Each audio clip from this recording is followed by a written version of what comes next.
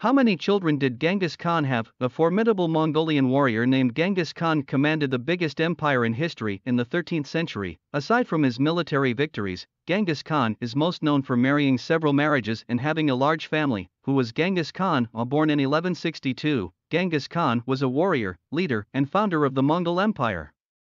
He died aged 65 in 1227. The exact cause of his death is unknown. Some reports say he died during a battle against the Chinese kingdom Xia. Others say he fell off his horse during a hunt, and others say he died after contracting the plague. The empire Khan founded continued to be led by his vast number of direct descendants for hundreds of years before splintering into smaller groups. How many children did Genghis Khan have? Khan, sometimes referred to as the super father, is said to have fathered several kids with various women. Khan is said to have fathered hundreds of children. With his first wife Börte, he had at least 4 acknowledged boys and 5 acknowledged daughters. The Mongol warrior is said to have had 500 secondary brides, so while the precise number of offspring he sired is unclear, it may have been quite high.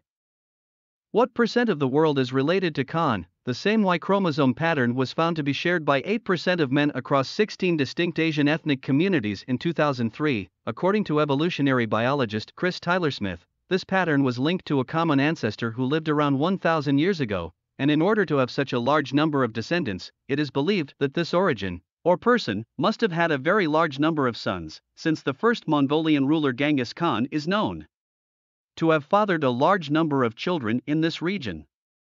Historians and geneticists believe he is the source of the chromosome. According to the research, roughly 8% of males in the erstwhile Mongol kingdom had essentially identical Y chromosomes, that is equivalent to 0.5% of the worldwide male population or roughly 16 million living descendants. At the time of his death in 1227, Genghis Khan's empire extended across Asia from the Pacific Ocean to the Caspian Sea. Mongol conquerors would kill people in the regions they took, and harems and concubines were common. Raping, pillaging and looting were commonly regarded as war spoils, with Khan men getting the first pick of beautiful women in newly acquired territories. Khan's eldest son, Tushar, reportedly had 40 sons.